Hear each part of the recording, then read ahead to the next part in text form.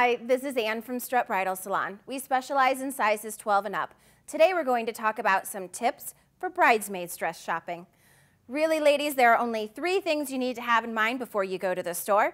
And the first thing is you should think about what kind of fabric you'd like to have your girls wear. Chiffon, like this dress, is nice and flowy, gives it kind of a beachy feel. You can also choose satin, which has a sheen to it and looks a little bit more formal. The second thing to think about is whether you want your ladies in long dresses, short dresses, or something in between like a T-length dress. Finally, the third thing is to think about whether you'd like your entire bridal party in the same dress, or your maid of honor in one dress and your other maids in a different, or everyone can choose their own. Those are our tips for bridesmaids dress shopping. For more information, please click on my bio, and thanks for watching.